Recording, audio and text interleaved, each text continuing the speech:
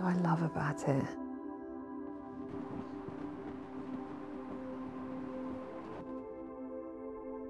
I'm completely obsessed with it. I do actually think about it all the time. What can I shoot? How can I shoot? Where can I shoot? That would be interesting. Or I must log that, you know, for an idea. Process is like meditation for me, I suppose. There's always so much going on in my head and in my life, and I feel like it just stops. This is my religion, I suppose, my breathing space.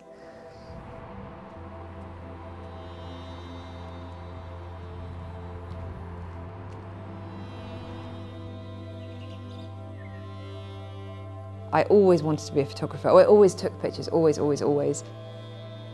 I worked in fashion styling, asset management, headhunting, data inputting to fund the days that I could take pictures. And I'd never done anything with them or shown anyone. And I thought, if I don't do it now, I'm never ever going to do it. So I put on a show.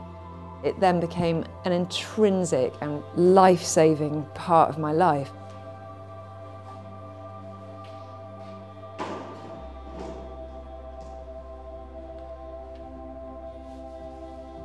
Nothing else is with me at the time that I shoot. I just have my camera and me, and I try and, I suppose I sort of channel whatever it is that's in me or around me. I never go in with a concept or an idea of what I want to leave with. My process is actually finding the picture. I would always choose to shoot in one of these old buildings. It is a moment when I shoot and when I'm in them. It's like between acts in a play. You know, they've had this life. Someone may have lived there for 50 years. They've had their family there. They've grown old there. They might have died there. There's all of this there.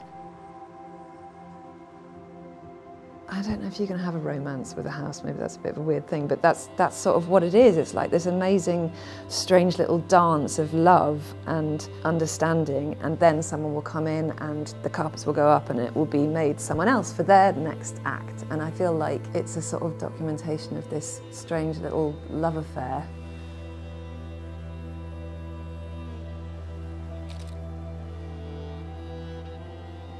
Twinned with the love of photography, the love of the human body.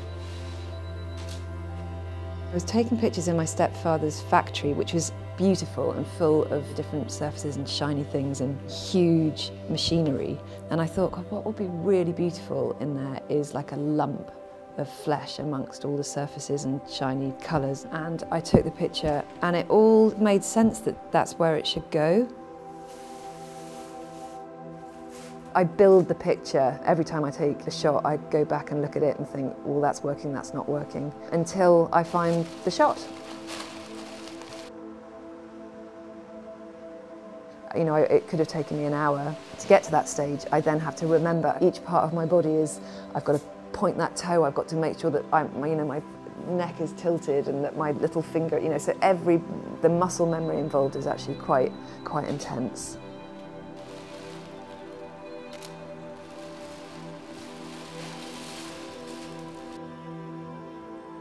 It's really important that my pictures have an element of what it is to be human. When you look at paintings of nude models, they're sort of alluring and on a chaise longue and looking elegant and beautiful. And I thought, there's so much more than that.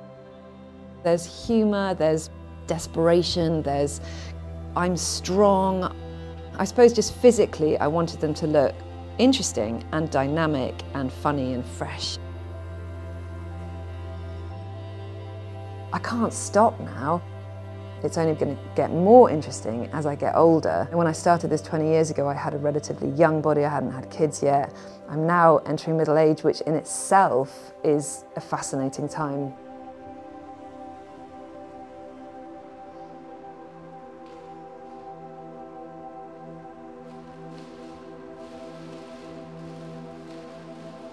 When I shoot, I'm naked, I'm alone. My body's a tool to work with, and it happens to be a woman. It's what I choose to show and what I don't. It's very candid, isn't it? My face isn't in them because they are figurative. They're about the body, and I want the body to be the thing that communicates. When there's a face in an image, you just immediately are drawn to the face, and then that really then becomes a picture of me. I don't ever want to look like I'm in terrible pain, but I do think that there is beauty in so many odd and precarious and sort of relatively ugly things.